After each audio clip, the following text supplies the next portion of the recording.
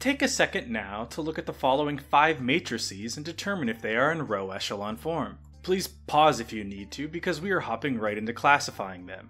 First, let's focus on our first condition again. All 4 0 rows must be at the bottom of the matrix. These 3 matrices have rows of all zeros. Are any of these rows not at the bottom of the matrix? Well, the matrix in the top right corner has a full 0 row above a non-zero row, and so it is not in row echelon form.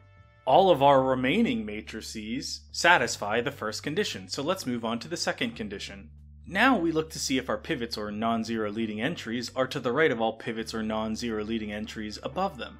In the top left matrix, our 5 is to the right of 1, our 9 is to the right of 1 and 5, and so this first matrix satisfies both conditions and is in row echelon form. In the middle matrix, our 6 is to the right of 5. This matrix satisfies both conditions and is in row echelon form. In the bottom left matrix, the 8 is to the right of 7, and the 3 is to the right of 7 and 8 above it.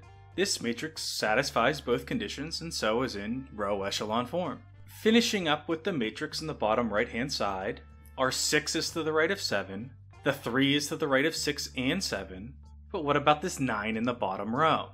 It is not to the right of any of the leading entries from the rows above it. This matrix fails the second condition, and so this matrix is not in row echelon form.